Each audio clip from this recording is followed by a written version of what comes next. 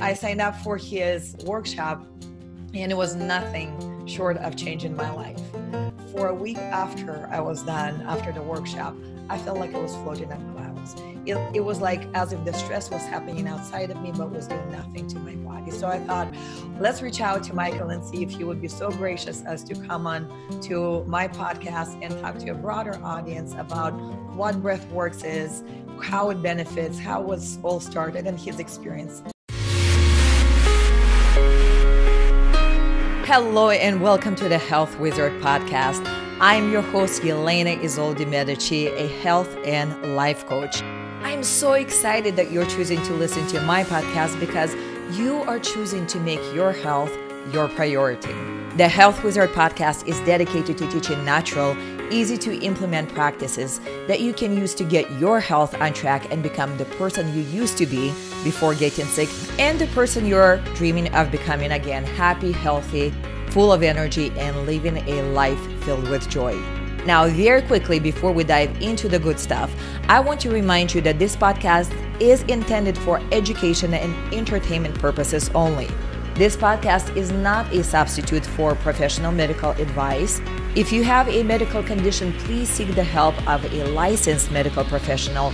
I am not a medical doctor. I do not treat, diagnose, prescribe, or make claims outside of my areas of expertise. So by choosing to listen to the Health Wizard podcast, you take full responsibility for your own actions.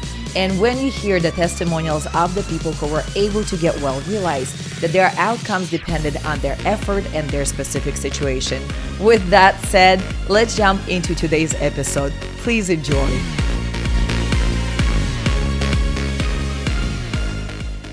Hello, ladies and gentlemen. This is Elena Medici, and I want to welcome you to the Health Wizard podcast. I always look for new tools in my life to improve not only my life and my health, but also to help my clients to get to their healing as fast as possible. So I work with women and men who have thyroid conditions, autoimmune conditions, hormone imbalances, infertility, digestive disorders. And what I find without a fail that the diet alone, by addressing diet alone, is never enough. What I always find is that emotional health will eventually amount to about 80% of their ability to self-heal. So as I was on the market and in search of something that can help me get through the stressful times of COVID and the riots and all of that, one of my friends recommended to try Breathworks. And I said, oh my God, what is Breathworks? So I went into searching and I came across a website run by Michale Stone, whom I'm going to bring on shortly. And he was offering a workshop on breathing. I was like, okay, well, breathing is not going to hurt me. Let's try it out. And I signed up for his workshop, and it was nothing short of changing my life. For a week after I was done, after the workshop, I felt like I was floating on clouds. It was like as if the stress was happening outside of me, but was doing nothing to my body. So I thought, let's reach out to Michael and see if he would be so gracious as to come on to my podcast and talk to a broader audience about what Breathworks is, how it benefits, how it was all started, and his experience.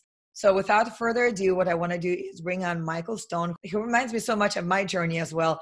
Back in the day, I majored in engineering, and Michael is a chemical engineer. I'm a neuroscience geek, and he studied neuroscience as well. And now his passion is transforming people's lives. Michael, welcome to the podcast. Please introduce yourself, and please take a moment to tell me about how you uncovered Breathworks and what led you to do what you do now. I was originally in chemical engineering, and my mind kind of works in a very scientific way. It's just how I was born, and I was always attracted to that. I had a fairly kind of, I would say, normal childhood, and my imprint from childhood was, okay, I'm happy. It seems like my parents are happy. I'm going to follow, this is all unconscious, of course. I'm going to follow the imprint that they're giving me. This is how life should be. You know, you should go through school, you should go through graduate school, you should get married and have kids when you're in your 30s, you should work for a big company like my dad did.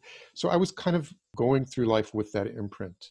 So I got my chemical engineering degree, I got an advanced degree, I was working in the sciences, working in engineering, and on the surface, my life looked really awesome. I was making good money, I had a good job. I was very good at solving puzzles, and that's why I did well in work. And I was moving ahead in my business life. But on the inside, I always felt like there was something missing. I just felt very disconnected. But I couldn't figure out what the problem was. Like, even though I was, okay, I'm smart, I can figure this out, I could not figure it out. And it kind of manifested in a big way in my relationships. And no matter what I tried, it seemed like I could not have a successful relationship, which created a tremendous amount of anxiety in me because I had this imprint in my mind, you have to get married when you're in your 30s. And it's like, oh my God, I can't make this work. And so I was in complete frustration about it. I was reading books about relationships, and nothing seemed to work. And in addition to that, every time I got into a relationship, not only didn't it work, but it seemed to end in a lot of drama, dramatic breakups where I felt like, why are these women so crazy? Why can't this work? I didn't realize at the time it had nothing to do with the women. It was all me. At the time, though, I didn't get that. So I was just going through life, being successful in business, but being very frustrated in many of these other parts of my life and feeling like there was something missing. And then when I got into my 30s, I was transferred to the East Coast in my job and got a promotion. I was in like 32, 33, and my imprint was time to get married. That's when my parents got married. So I met a woman. It was kind of like she wasn't exactly right, but I was so strongly imprinted that this is the right time. I said, okay, we've got to make this work. So I got married, and which didn't last very long. And obviously, if you come from a space of who cares about the person, it's just time to get married, it's never going to work. So it didn't work. And I had this kind of dramatic breakup. And that completely imploded my whole kind of imprint of what my life was going to be like. I kind of, in my mind, was going, I've missed the timing. I'm going to be too old to have kids. This is never going to work now. So I really had to start to reevaluate everything that had happened in my life and what I wanted to do. And then I ended up getting transferred to Europe. So I started to look at all these decisions I made. And the first one that I shifted was I had said, okay, I'm going to work for this big company and just kind of get this nice retirement. I said, is that really what I want? And I said, no, that's not what I want. I really want to have my own company. So I came back to the US, started my own company, so I was much happier in my business life, but still completely blocked in kind of, first of all, being in my head. I had a very difficult time kind of getting connected to my emotions, and having relationships and just feeling disconnected. And then at a certain point, many years later, I met a woman that I wanted to date, but she was still living with their ex-boyfriends. I'm going, how am I going to get her out of there so I can date her? And then one day she said, I want to go to Peru. I went, okay, why do you want to go to Peru? She said, I want to go down there on the Amazon River and I want to see the pink dolphins. I'm going, okay, I'm in. Even though I had no desire to go to Peru, I ended up in Peru. And it took me into this experience that was completely unexpected and changed my life, really. And so basically, me and her went out to this area that this woman had bought to set up as kind of this wildlife preserve on the Amazon. And we went out with the shaman, the local shaman, who came with us. He was just this little guy, about 4'10" tall, didn't speak any English. Almost no one spoke English there. And the first night we're out there, he said, would the two of you like to go through this religious ceremony that we have down here? I never say just yes to those kind of things. I always want to know. Listen, you're an engineer. As engineers, exactly. Our mind does not work on that. Personally, I go skepticism first, prove it to me, then we can talk about experiences. Exactly. Yeah, that was exactly where I was at. So I said, okay, what do we have to do? And he goes, oh, it's very simple. I go out into the rainforest. I grab these vines and these leaves. I put them all in this pot, boil them together, and you drink it. I'm going, no way. I'm going, chemical engineer, you put 542 grams of this and 0.56 grams of this. You don't like boil up this witch's brew from the stuff you grab from the forest. Well, and then it's unpredictable, right? What happens to me as an engineer, as a person, I'm like, I want to be in control. If you're going to tell me I'm going to drink something, but like ayahuasca or something, I'm like, no. We're in control here. Exactly. Yeah, exactly. Yeah, we're in exactly the same space in that. So I was ready to tell him, and it was ayahuasca, but I had no idea what that was at that time. And so I was ready to go, there is no way I'm going to do this. But this girl I'm with says, yeah, let's do this. We got to do this. So then I'm really stuck because it's like, I spent all this time and money to get down here, like to look good and to get to know her. And she's ready to go. Am I going to wimp out? So I'm like, oh God. So anyway, ultimately social pressure won over. And I said, okay, if I'm going to die, at least it's in the rainforest. I'm in a beautiful setting. And with a It's pretty okay. girl on my arm, right? Exactly right. Okay, whatever. So anyway, so we ended up doing what, was ayahuasca, and I had this amazing experience. It was really the first time in my life that I ever really felt this kind of connection to the world and this amazing connection to other people, like this kind of oneness. And I'm like, oh my God, this is crazy. I've never felt this before. So I had this experience, and then a week later came back. It didn't work out at all with the girl, or the woman. But it changed my life, because when I got back, it's like, from my whole kind of science geek mind, I'm going, okay, if I can have this kind of experience with the substance, then the receptors are there in my brain. So there must be other ways to activate those receptors to have that same type of experience. So that put me on this kind of quest, this journey to find a more natural way to have that type of experience. And I checked out a ton of different stuff. And most of it I discarded immediately as soon as, like, if I said, okay, went to this modality, and the person said, yeah, it was great. The person who developed this just closed his eyes one day and downloaded it from the universe. And now he does it. I'm going, no, X. I get in an engineer's mind. I think our brains work so much alike. It's hilarious to me, because that's exactly my process. Like, if you do all this and I like to be in control, there has to be a better way. But just that's how I look at programs and things. I'm like, nah, there has to be. It cannot be just like, and I had divine inspiration, and I'm all for divine inspirations, but I think logically first, then the inspiration comes after that. Yeah, exactly. Yeah, that's exactly how my mind works. So, but ultimately, I found this one modality that's called holotropic breathwork, and it really appealed to me because it was developed in a scientific way.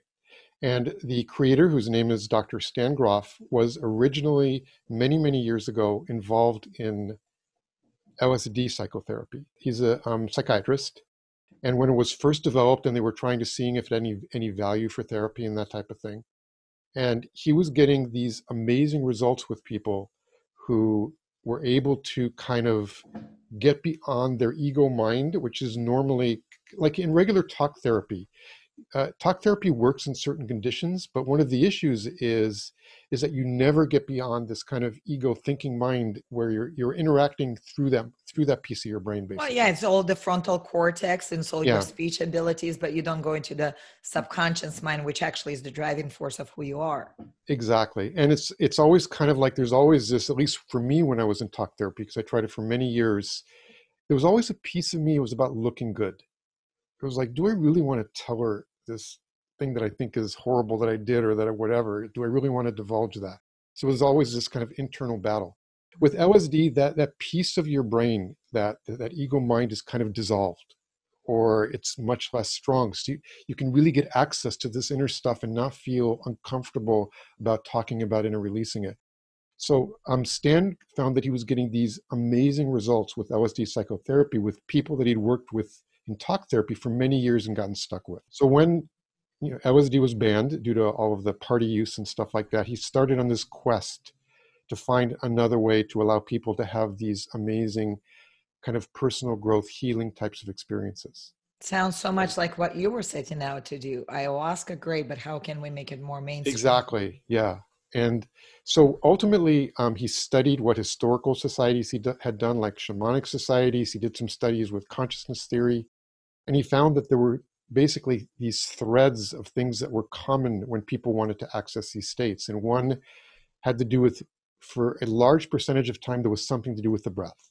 And for instance, in Buddhist meditation, you're watching the breath. And so the second part is there was something having to do with sound. Like when shaman wanted to put themselves into this trance state where they were connecting to guidance or whatever, they would do rattling or drumming. And so basically he started to practice with people. And so he got these groups at Esalen that he worked with for 30 days at a time and experimented with different combinations of breath and sound, and to see what would work and what format and structure would be ideal for people to drop as deeply as possible into these healing states in a one-day workshop structure. And so he worked for about a year on that for quite a long time. And ultimately, what he came up with what is now called holotropic breathwork, and it's been done for 50 years around the world. And so, when I heard this story, I'm going, yes, this is like really, he experimented, he checked it out, he researched, from a scientific perspective. So I immediately was drawn to try it out. And my first breathwork experience, holotropic breathwork experience, had very kind of a similar style to what I'd experienced in ayahuasca down in Peru. I'm going, oh my God, this is amazing. I found it here. And you didn't have to boil anything. You didn't have to measure anything, and you didn't have to wonder if you're going to die or not. Exactly. All I had to do was lay down and breathe. It's crazy. So it's like I started doing holotropic breathwork. And what's interesting was in the first series of sessions, I really got to the bottom of what was going on with my relationships and why I was unable to have a successful one and why I was feeling so disconnected to the world. Isn't it amazing? Instead of years in therapy and going deep digging, you just had to breathe through it to understand what was going on. Yeah, it is amazing. It's like, because one of the things in breathwork, which I'll talk about later, is it kind of makes this kind of ego mind much less active. So you get much better connection to this kind of inner intelligence that you have.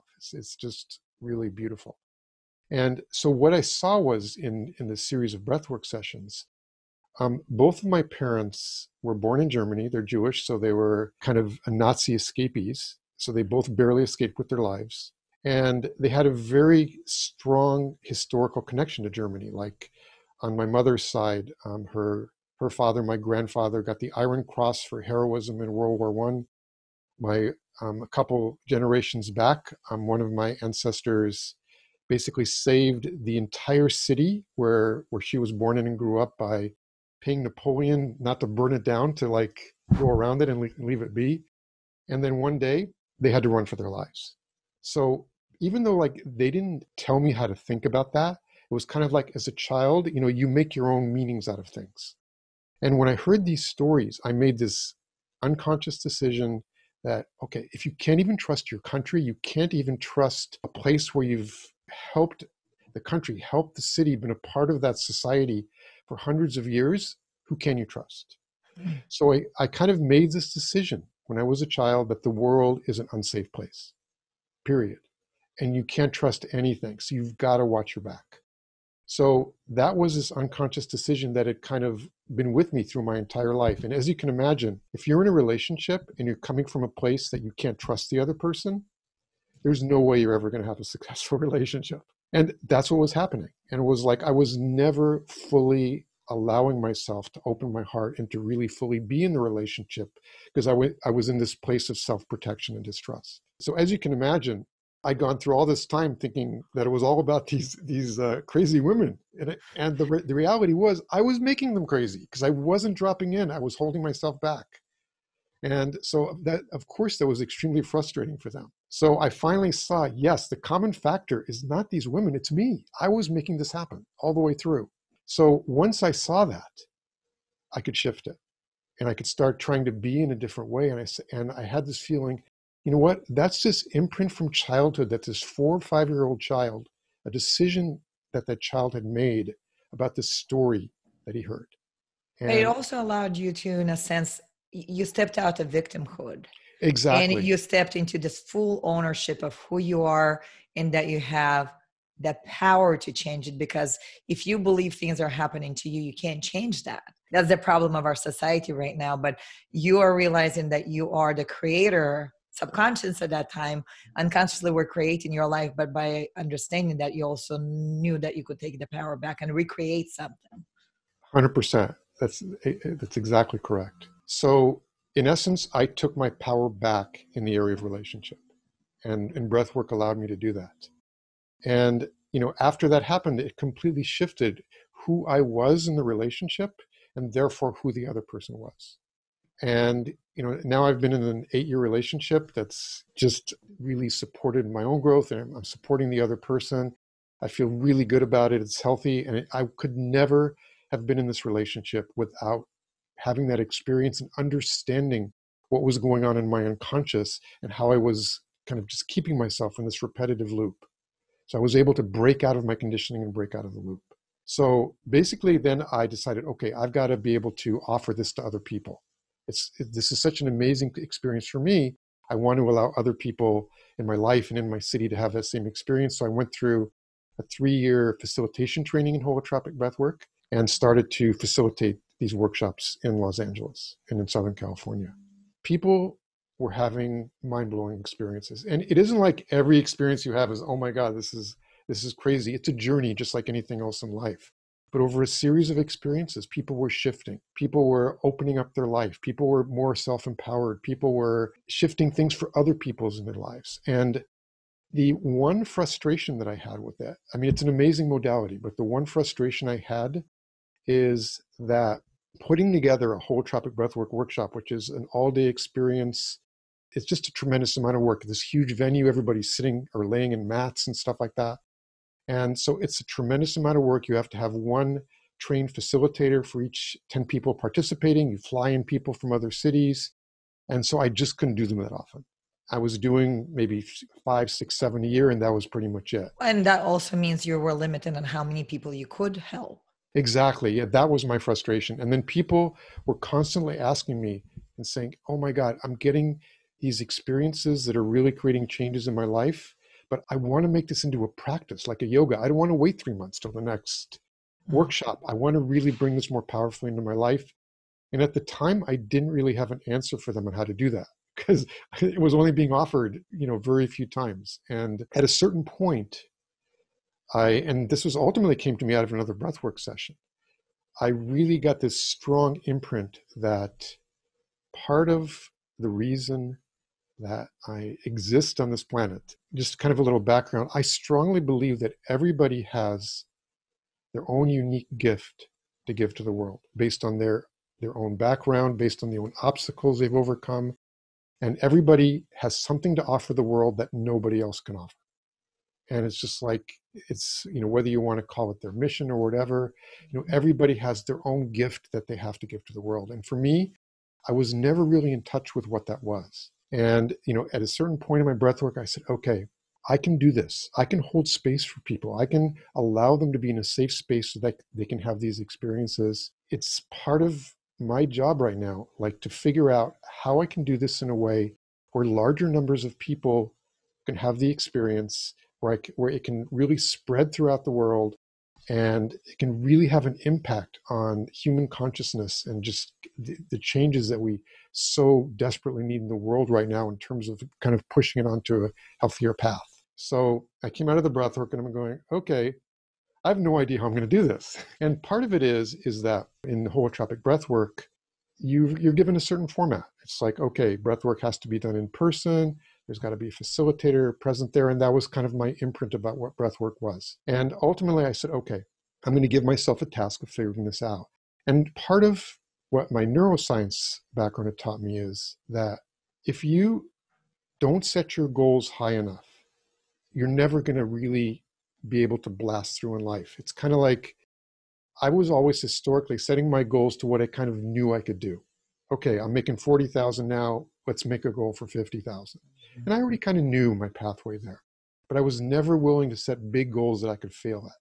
What I learned through neuroscience is once you set a goal, your brain will start trying to figure it out. Once you say, this is going to happen, your brain will start to work and start to bring you possibilities. And so I said, okay, I'm going to figure this out. I'm going to figure out how to do it. And I'm going to set a goal of bringing breathwork to 10 million people. And immediately my ego mind said, are you crazy? You're going from like 50 people in a workshop to 10 million? This is impossible. Mm-hmm. And which is like ego mind stuff. It's always kind of self-doubting. It's like, you can't do this. You can't do that. I'm going, no, we're going for this. We're going to figure it out. So ultimately, when I started looking into this, clearly the only way to do it is online. My ego mind goes, yeah, but the way you learned it can't be done online. It won't work. I'm going, okay, I understand that, but I'm going to check this out for myself. And so I started really working, and I kind of stole this from Stan in terms of, okay, I don't know if this is going to work or not, but let's start experimenting and really working with people and just see what happens doing doing it scientifically, doing surveys afterwards and seeing what works and what doesn't. Let's really test. So I spent the next, many months, like about 6 months, basically starting doing breathwork online with people, finding this kind of technology that would make it work and just seeing, will it work or won't it work? And amazingly enough, it absolutely works. And all of my doubts that I had about, can it work, can it not work, will people drop in? I really dispelled those by actually working with people over a period of many, many months. And what I saw was that even with, like, one of my questions was, one of the things that allows people in in-person breathwork to drop in so deeply is this kind of experience of being in this tribe, being in this group that's going through something together. And what I found was online, people still get that feeling of connection if you set it up correctly, if you prepare it correctly, if you set the kind of background correctly, people do feel that, and it does support them in their experience. And that people do drop into these amazing experiences, even when they're laying in their bed, with their headset on and listening to music and doing it And online. that was my experience when I signed up for your workshop. My experience was I didn't want to travel. I wanted something. My kid, I put her to sleep and I logged into your, it's real life experience, and quite an experience I was, which I'm going to have a ton of questions for you now. So you guided and you facilitated, you're teaching people, doing your introduction, how this is going to work. And I never expected that breathing can do so much. That's where I want to go with you next, Michael. So breathing. Okay. I mean, why breathing? Why not the ayahuasca or LSD? Why breathing? And how does it really do the work? And what does it do when we start breathing at this level? So breath work is not new. People have understood that working with the breath and having conscious control of the breath and breathing with certain styles or rhythms can impact you very strongly for thousands of years. And in fact, if you go back even 4,000 years in the Bhagavad Gita, which is one of the Indian sacred books, they were already talking about breath, and it's called pranayama, and it's been used in yoga for thousands of years. So this is not like this new woo-woo thing that's just been developed 40, 50 years ago. So people have understood this for a long time. I And think that the Westerners have had an aversion to that. So to some Westerners, not anymore, but in the beginning, if you bring yoga and other things, people are like, oh, or new age, it's new woo-woo. But you're breaking it down on a level of science and physiology. So that makes it slightly different. right. And so in essence, when you do breath work, what you're doing is, or at least this type, every breath work's a bit different. And I'm talking about the breath work, that I created to do online with the structure that I created, which I call neurodynamic breathwork, and where you do basically faster, deeper breathing over a period of time. You're making certain changes in your body physiologically. And through the faster, deeper breathing, your blood gets more alkaline.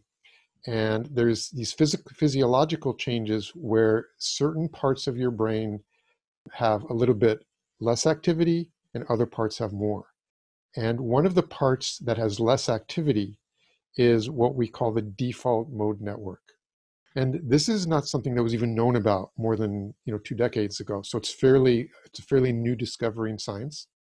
And it's the part of your brain, and the frontal cortex is included in that is responsible for the mental constructs of self and ego.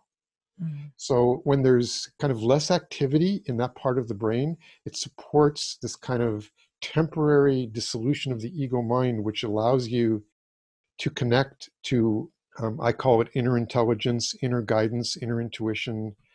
When Stan Grof started it, he called it inner healer. But it's basically this part of our psyche that is connected to this universal field of information that already has all the answers that we need.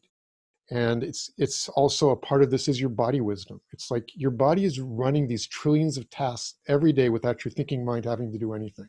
And it's, when you think about it, it's just amazing that it works. And it's amazing, and it's such a fresh approach, Michael, because if we look in Western medicine, we are thinking about our body as a machine, right?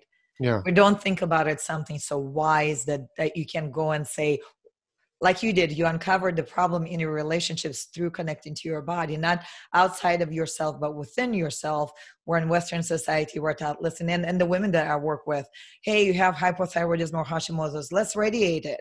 Right. Let's cut it out. Let's cut out your uterus. Let's cut off your breasts. And the medicine does not look like this. There's wisdom, and there's probably wisdom that your body is trying to tell you need to fix something. That's why I'm malfunctioning. Whereas in what you're talking about, we can actually go to the body to tap into it. So yes, the blood is more alkaline, but I almost feel also part of this for me was that in the Western society, especially now, we don't breathe deeply enough. So we don't get oxygenated through our body. So it's, Mhm.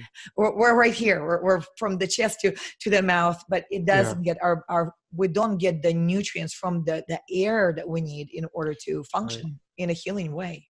And, part of the reason for that is because a very shallow breath is more like a stress breath.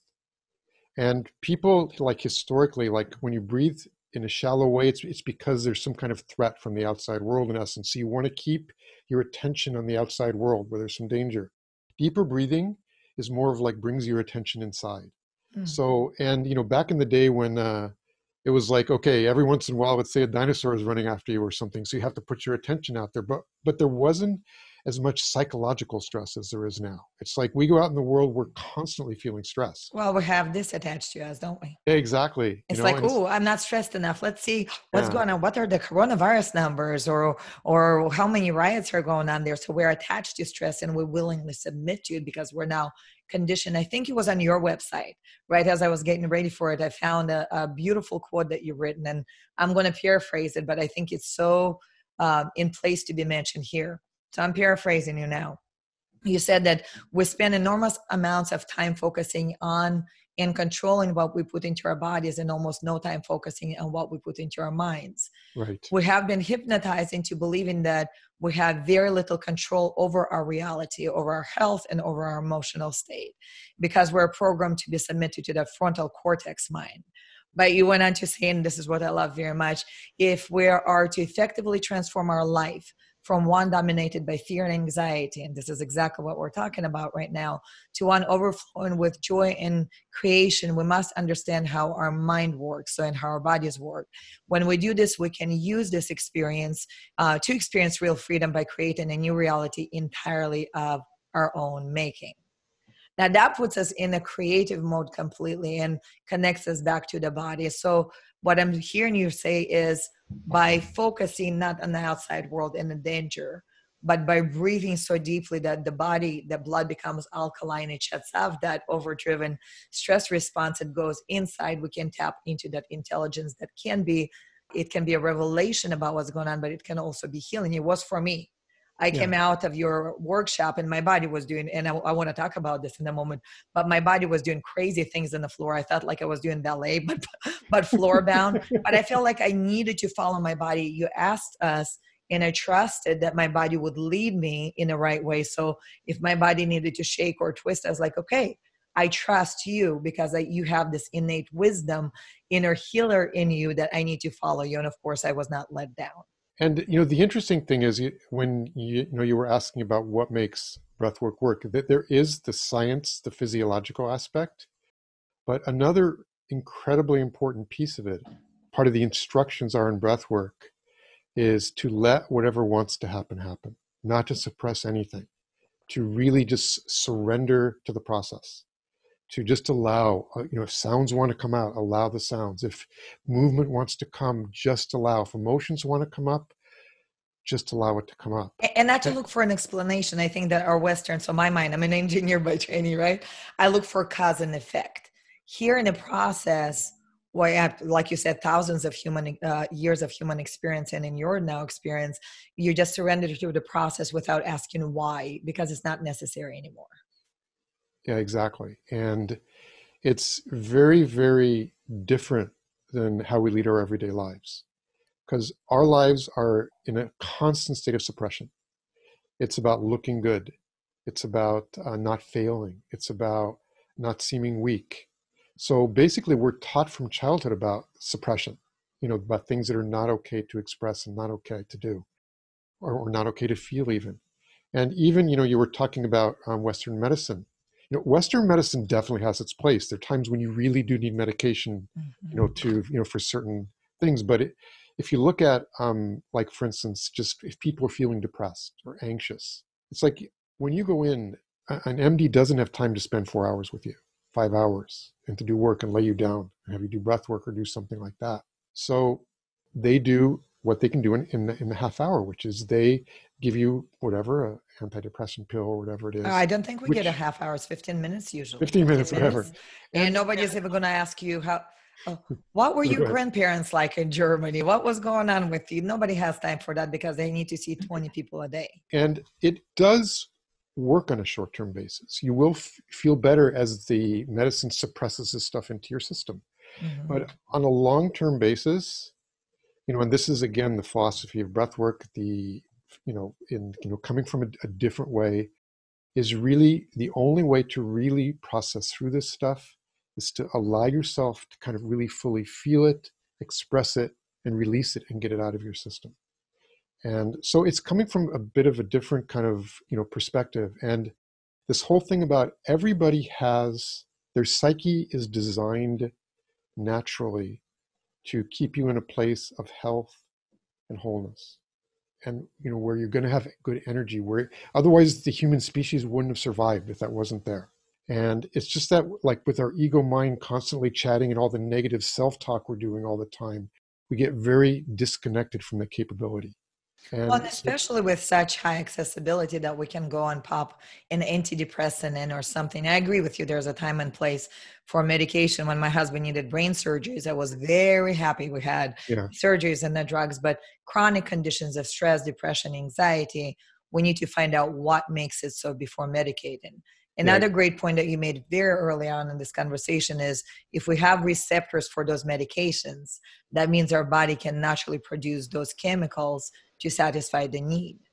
exactly. So yeah, so basically, again, this comes from, okay, let's get in touch with this inner guidance, this inner intelligence. Let's connect, and let's get the information that we need right now to deal with whatever's happening in our body, with whatever happening in our psyche, whatever blocking us in our life, so we can bring that to consciousness and basically use that to move forward. And there's an amazing variety of experiences people can have in breathwork. And it's really about letting go of any intention, any expectation, because you don't want your ego mind driving the process and trying to figure out what needs to happen. Your ego mind was what kind of created the problem in the first place. So it's kind of like it's really just about letting go. And it's a very, what I call a feminine energy modality, because it's not about like this, I'm going to push through this, I'm going to make this happen. It's totally the opposite. It's more about a let go, an opening up, a surrendering. And it's to me, it's just a very, very beautiful aspect of it, that it's not about trying to make something happening. It's just about connecting to your own inner power, to your own inner wisdom. And it starts to create this sense of self-empowerment, because you start to see, I already have all the answers within.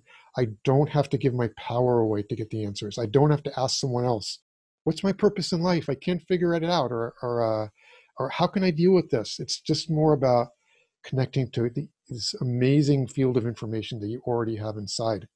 And when I first got into breath work, there wasn't really a lot of science behind that. But now if you do more research, there are like papers that are published in quantum science publications where they actually do have theories about how this actually works.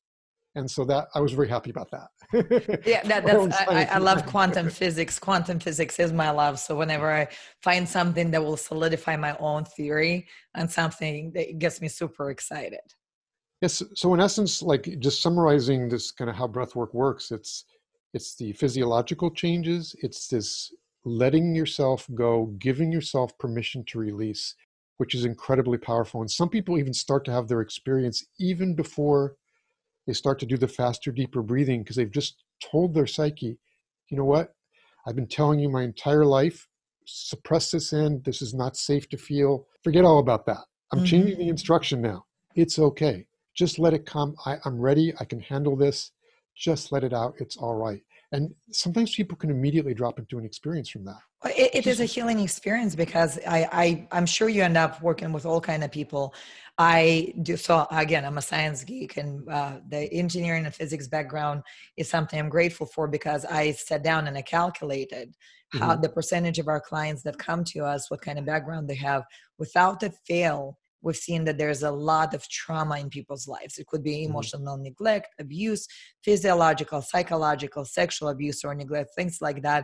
So the whole idea of trusting that you have your guards up is a healing process for them, because the whole life they've learned, if you've been hurt once, you need to keep your guards up. But by surrendering to even your breath, that can be a scary but a freeing experience at the same time. Yeah. And, many times people can have experiences where, let's say they had something happen to them in their childhood, and they've always kind of allowed that to hold them back in some way, where they've created this thing in their brain. Okay, this happened to me when I was 8 years old, and so I'm damaged in some way. Many times in breath work, you can actually have an experience where that whole perception completely shifts.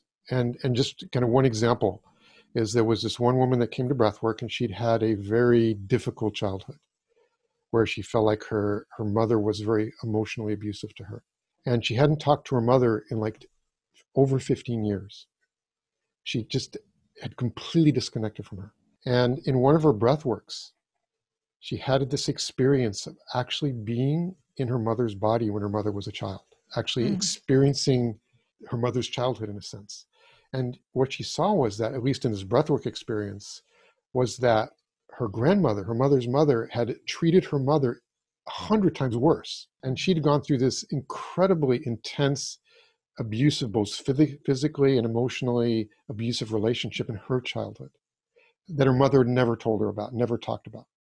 And when she got through the breath work, she actually called her mother for the first time in like 15 years and said, Mom, this is hard to explain, but I had this very odd experience where I kind of saw that this is kind of what happened to you in your childhood. Did it really happen like this? And her mother said, more or less, yes, that did happen. And in that moment, she completely shifted her story and the meaning she'd created about what happened in her childhood from, my mother doesn't like me, there's something wrong Mm. with me. That was how she held it. And to, you know what, my mother was just passing on this imprint from her grandmother, and she just didn't know any better. And it completely shifted not only her view about herself, her view about her childhood, and she was able to recreate her relationship with her mother. So your past doesn't have to hold you back. You know what I mean? It's so, and you start to get some of these kind of insights in breathwork, how anything that you thought had to hold yourself back in life, it doesn't have to. And you start to see that you are the author of your life starting from now. And it doesn't have to be held back or constricted in any way by anything that's happened in your past. Isn't that beautiful? When you are no longer a victim. And I've seen it. So your method is my new favorite method, that we're like, I didn't like go get do Michael stuff here. But what I've seen is, by releasing that trauma, Michael, and by releasing the stress from the body, the hormones of stress go down, and Yeah. then the normal hormone production starts working again. So you're going back to running your heart the way it's supposed to, and running your lungs and your uterus, and all of your organs are starting to work again, because you're no longer stuck in a fight, flight, or freeze mode. And now your body is actually operating in that rest and digest state. Right. Yeah, exactly. And Yeah. all of that is just through breath work. Isn't that amazing? That's kind of like, if there was a shortcut to take from being very, very ill emotionally and maybe even physically to getting well through breathing, who would have thought, right? But you cannot bottle it, you cannot patent it, so it's not as readily available. I want to be clear that, like, breathwork is not like, in today's society, we're kind of trained to look for quick fixes. Mm-hmm.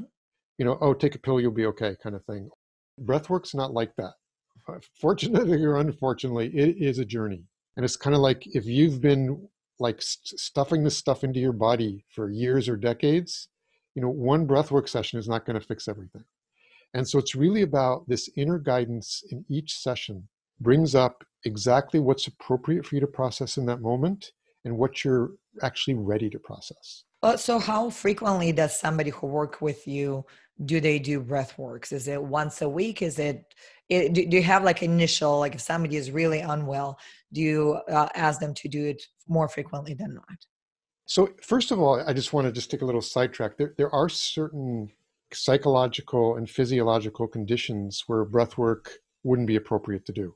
And there's not like hundreds and hundreds, but there are a few important ones. There's like, for instance, if you have like cardiovascular disease, prior heart attacks, because you can move around a lot and kind of put some pressure on your cardio system. There's, if you have some serious neurological issues, epilepsy, there's a few like that, which are listed. But for 98% of the population, it's fine. So it's really about, so once you don't have those contraindications, you just go right in. And the interesting thing about breath work is that, again, and this is part of how I've developed my modality, the whole purpose is to get people more in touch with their own self-empowerment and that they already have the answers. So I never tell people you should do breath work 3 times a week or once a week or once a month. This is all about people starting to look inside for the answers. And people always ask me this, oh, how often can I do this? You can do it as from a physiological perspective.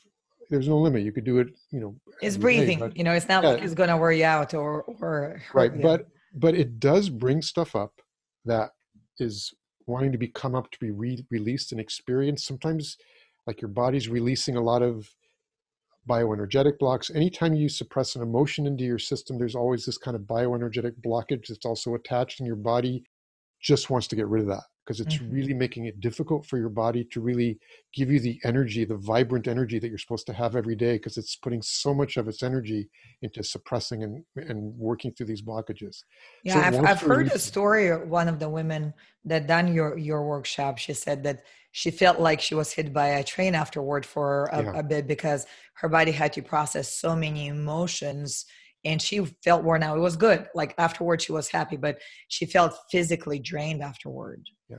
And that's really the key to, when do you want to do your next session? It's kind of like sometimes afterwards, people can feel drained if they've processed a lot of stuff and released it, or they can feel super energized, or they can feel like they're just more emotionally open and they're still kind of just getting more in touch with who they are, and they're still kind of working with that experience.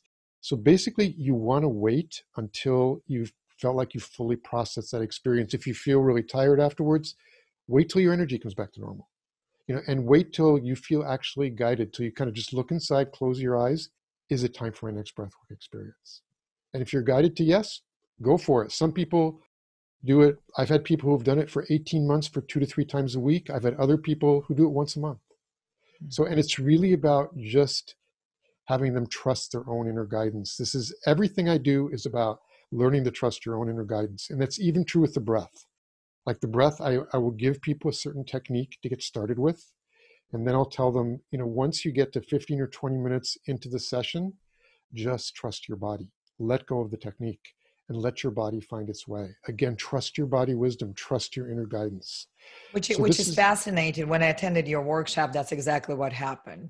I know you instructed people to breathe in a certain way, and I tried like at one point, no, but then I felt like my body took over. yeah, And instead of the body following the brain, I felt like the brain was following the body. Like wherever you lead me, I will go. There were moments when it would lull down and I feel like, okay, I'm okay to breathe normal, my regular breath, reposition my body. And then I was like, oh, here it comes again. Kind of like when I was having my baby and I was going through contractions. Between contractions, like I'm back to normal. When the contraction comes, you're like, oh my God, I have to follow this train. For me, it was more or less in that sense that I knew when the body was prompting me to breathe again in that specific way. And I found what was amazing because I was doing nose mouth breathing, mhm, open mouth, that never did I get like dry lips or anything like that. I did not feel parched. It was just like this mhm. amazing, almost like moisturizing experience. And I was blown away by that because I expected the opposite. And that's perfect. Yeah, so you did it exactly correct. Just let your body take over. And that's one of the differences between this type of breath work than almost every other. In most breath work, they'll tell you, okay, this is the breathing technique. You need to do this all the way through. So it's like they're in essence telling you how to breathe. Well, but then And you have to control it with your frontal cortex. Am I breathing that exactly, way? If not, so it's defeating the purpose because you're overly engaged in observation. right. Exactly. And it's at least it's defeating the purpose from my perspective on breath work. So, which Yeah. is where a big piece of it is trusting your inner guidance, self-empowerment, being able to kind of cast off these kind of feelings of any type of victimhood that you feel in your life. And so that's always kind of intertwined in everything I do in the breath work. In the same way that in many types of breath work, they're guided. Like during the breath work, the facilitator will talk all the way through, or they'll use music. And there is, for your listeners, there is music that goes all the way through the breath work that does play an important role. But like the music will have English words, which are kind of pull your mind and guide you in a certain way. And in neurodynamic breath work, it's completely unguided. It's like your Which own was inner. one what I appreciated so much, why I wanted to reach out to you specifically, because I believe that guided meditation, guided breath work can have a place. But I did find, because I'm already a thinker by birth, right? That's what I do. I find that it's almost counterproductive for me because my brain is overly engaged at that time. But Right. to trust the process, what was fascinating in your workshop, where you're like, okay, I'm going to give you all guidance and I'll be here hanging out. But for the next 55 minutes, this is what you do. And you were gone, basically. Like you were there, but you were not. It was amazing in a sense that it was a surrender to the process without any obstruction. Yeah, exactly. And it's important from a safety perspective that I always tell people that during their session, if they ever need support, they can type a chat to me and I'll interact with them. But 97% of the time, they just process right through, and it's all coming from themselves. And I don't want them to leave. It's kind of like if you do a substance, whether it's ayahuasca or LSD or whatever it is, there's always this certain piece of your brain that's thinking, okay, I had this amazing experience, but the substance caused it. So And it's still almost like you're not responsible for your own experience. Something else is happening to you, not from within you, not for you. exactly. And I don't want people to come away from the breath work saying, oh, this was awesome. But if Michael hadn't guided me all the way through, I wouldn't have been able to have this. That's what I don't want them to come away with, like a substance. I want them to come away with, this all came from inside myself. I had these, insights into my purpose in life, or I had these amazing body releases. I feel really good. And it all came from inside of me. That's That's so what I want beautiful, them to. Michael, because that's the whole premise of my practice is I want to teach my clients when I work with them all the tools, give them all that they need, that they will no longer need me once they're well. This the self-empowerment, self-sufficiency, because when I healed myself, I no longer wanted somebody to reach out to because I have to have somebody's help.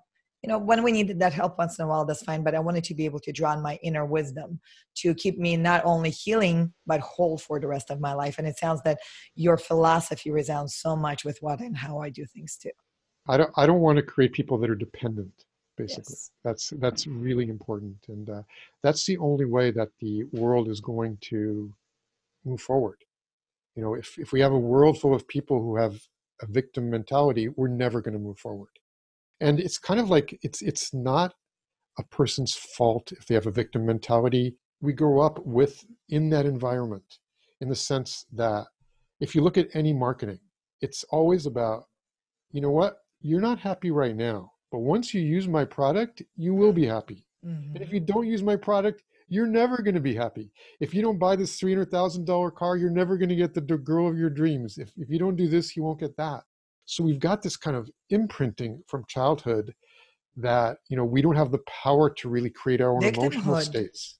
Victimhood. I am Yeah. in my neighborhood. I have a young woman that was going into psychology field, and she said I had to quit because a lot of what they teach there is victimhood. People are victims or they're byproducts. And what you and I are talking about, yes, we might have had some causes in our life that led us to become who we are now, but it doesn't mean that we have to remain there. And we can, in fact, train ourselves to become the creators as opposed to victims. Exactly.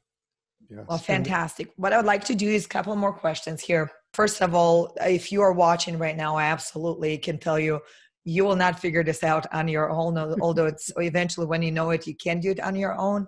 I highly recommend that, and we're going to give out Michael's information here shortly, that you go to one of his workshops at least to experience it. There's nothing like having this step-by-step guide of step number one, step number two, this is what you don't do, this is what you do.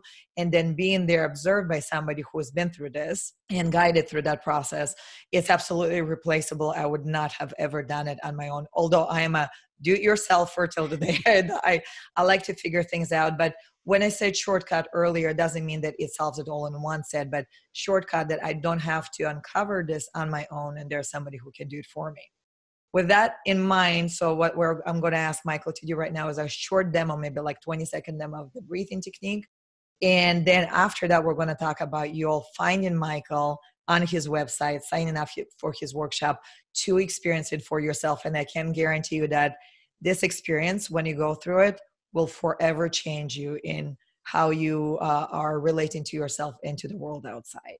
So Michael, if you can please explain the breathing and show us how that would work. So when people go to you, they kind of know a little bit of what to expect. Yeah, so in essence, there's a certain part of the introductory talk. I always do about a 30-minute introductory talk to make sure everybody has the information they need, they can process safely, they have a good sense of what's going to happen, which you listen to 2 or 3 times, and if you continue, you can just pop in after it. But it's a very important information, and part of it has to do with the breath. So there's a specific technique that I start people off with, and the purpose of that is that you want to move the air kind of fairly quickly at the beginning in order to drop into the process as quickly as possible to create these physiological changes. And so there's 4 instructions. The first is, at least at the start, to breathe in and out through the mouth. And there's 3 reasons for that. One is that you can move air more quickly. Second of all, whenever you're in an emotional state in your life, if you observe, you're always doing mouth breathing. If you're crying, if you're angry, so it kind of gives your psyche permission to release. And the third thing is just that, you're encouraged to make sounds during the breath work if your body wants to make them. So when you're breathing in through the mouth, it's easier. It's like, ah.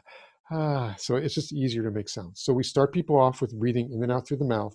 And the second and most important thing is you want to breathe in a very deep way into the diaphragm. So your belly and your diaphragm expands when you breathe in.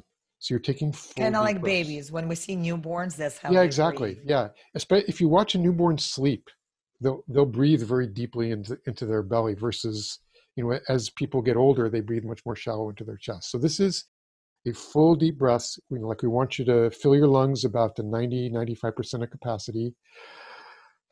And then the third thing is that you want to breathe in a way that's connected. So you don't hold your breath at the top or the bottom. It's just this beautiful circle of breath.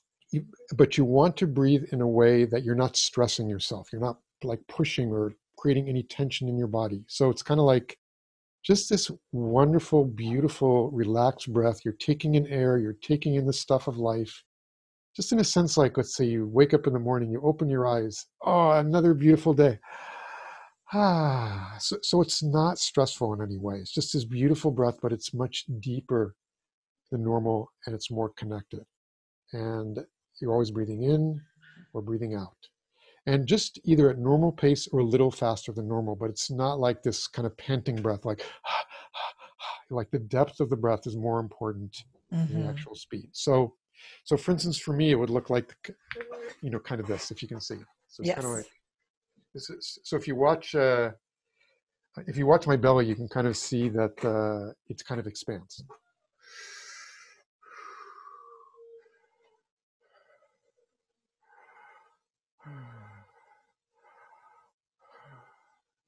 Yeah, so it's quite simple, but it's very beautiful. It's just breathing. It's just breathing. So if you're watching, you're going, oh my God, how can breathing bring so much healing transformation? You absolutely have to experience it. But that kind of breathing, it's simple, it's safe, it's easy. Question for you, Michael. What was I would like to hear about one case study that you've heard that was absolutely like mind-blowing, that breath work transformed somebody's life to where it was not recognizable. One example was that one that I gave of the woman who reconnected with her mom just by having this kind of out-of-body experience almost of being in the psyche of her mom when she was a kid. That was extremely powerful for her because it just reconnected their whole family. I mean, that was a very life-transforming experience. In terms of, some people ask me, can I heal myself physically? If I have a physical issue or something like that. There's obviously no guarantee about anything about physical symptoms or this or that, but it is true that there are times when sometimes something that's happening to you physically can have a psychological component to it. And just, I mean, one example, there was this man who came in for breath work and did a few sessions, and he'd been in a car accident. And in the car accident, it was quite intense, quite severe. And one of the physical residuals of that was he couldn't move his arm, one of his left arm past horizontal. And he tried physical therapy, he tried chiropractic, he tried this, he tried that, acupuncture, nothing helped. And in one of his breathwork sessions, he actually re-experienced the accident. But in this case, rather than, when you go through a trauma like that, many times your psyche dissociates and you don't even remember exactly what happened in the moment of the accident or whatever. And he actually went back and re-experienced exactly what happened when the car was hit, how he felt in his body, and just went through it. It was an extremely uncomfortable experience for him, feeling that whole thing that had been suppressed in his psyche for so long. But he went through it, and after that breathwork session, his arm was okay.